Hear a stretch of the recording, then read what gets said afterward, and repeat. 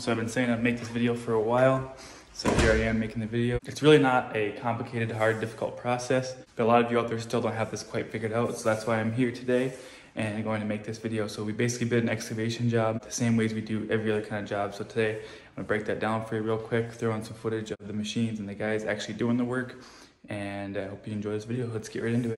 All right, so to even get to this point, first of all, you gotta build that relationship. You gotta find that builder, find that developer, find that other excavation company that wants to sub it to you. So once you've done that, you're gonna come in your office with your and your brother's name on the door and your little sign on the wall from CMP Attachments that they made for you for free because you built that relationship.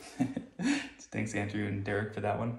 You're gonna pull up Jobber on your brother's iPad because yours is dead, with your patriarchal case, and I'll show you here what we got. So let me just note too, guys, with bidding in general, if you ever want a little bit of green grass, a couple flags and a flagpole blown in the wind, a new truck that's smashed up by a deer, you can't be throwing numbers at the wall and hoping they stick, or taking a rough guess. Like, you gotta take a very educated guess. You gotta know in order to actually make money. We never really made any money until we figured out our overhead, and this price has our overhead included in that, but you need to figure out your overhead, because what you pay for your vehicle, what you pay for your flagpole and your sod, what you pay for your building, or to rent a space is all different. It's not all the same. It's not in the copy and paste. So what you pay for your insurance. So you got to figure out your overhead for your company. We have ours figured out for our company very well. We have for the last few years. We never made any money until then. But before you do any bidding, you need to figure out your overhead and what your machine is costing you, what your insurance is costing you, what your labor is costing you. Not what you're paying the guy, but how much the labor is actually costing you. How much your CPA is costing, all the above. So you got to figure all that out before you can even begin to do a bid like this. Just wanted to clear that up. Then to type up your bid, you're going to go to your iPad here with your 770 and your boulder wall on the backdrop. So here we have the quote.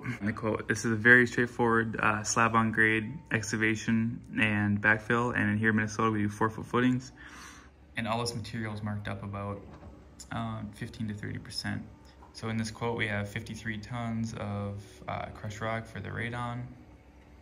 And we have mixed material line item, it should be pipe, but we have schedule 40 delivered. We have this measured out. We don't put the exact measurement in here, but we have it measured out. No, we have it measured out so we know how much we're gonna need. And then we have excavating lump sum labor, non-taxable. And we have scope of work, excavate per plant attach, install radon rocks roughly 4 inches average depth, and backfill using fill on site. Install sewer water hookups, does not include erosion control or permits, does not include bringing in or hauling away any fill, and labor at $66.95. So here's how we come up with that number. For the slab on grade excavation and backfill, it's come up to about 12 grand. And there's a lot of variables in this. If you guys are slow, if they take long lunch breaks, they show up late and leave early, your labor, you're not gonna make money in this job. I'm just being real with you. This job, pretty tight margin, about 20-25% for us. But since there's a whole bunch of them and they're close, we're able to do it for that. How we came up with this number is we have basically totaled out to one guy digging it a couple hours, and then 2 days to do the hookups and the backfills. These ones are pretty deep. These sewers like 12 feet deep in sand, so that's deep. You gotta dig a pretty big hole for that. So with that, just about 7 grand or 6,700 in labor. That's basically 3 guys, 2 days. So our labor rate is about 3,300, 3,350 per day. That's with labor, overhead, and profit. And then plus you make a little bit on the material. So like I said, guys, this margin is pretty tight, but that's where we're at with this. And I don't want you to take these numbers and punch them into your system and send them, because in your area, you might be paying double or triple. Like, I know, for instance, out west, they pay more than 4 times as much as we do for radon rock and some of your pipe material. And some places it's way cheaper, like down south might be way cheaper for whatever reason.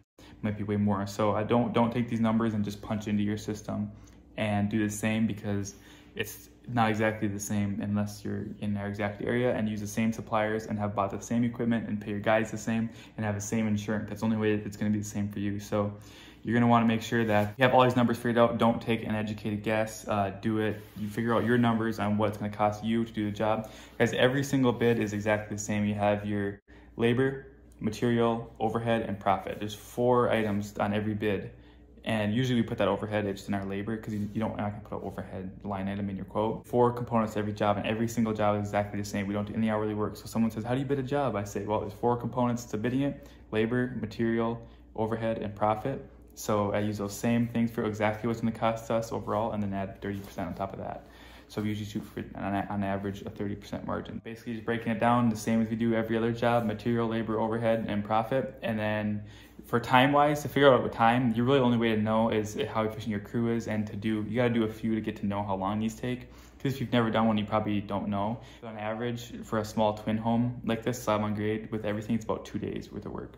A few hours to dig it. It's pretty shallow. Scrape off the black dirt, dig the 4-foot footings, and then backfilling, compacting the inside, compacting the garages, doing the hookups, depending on how deep the hookups, depending on how far they are, or if it's a septic and a well, it's going to be different. So doing those utilities is going to vary a lot. And then also getting the permits, depending on how difficult the city is to work with, by getting the permits and inspections. Thankfully, this city we're working in is pretty easy. That's where we're at with this, guys. I hope this video helped you out. If you got any questions, feel free to reach out. I will put a link.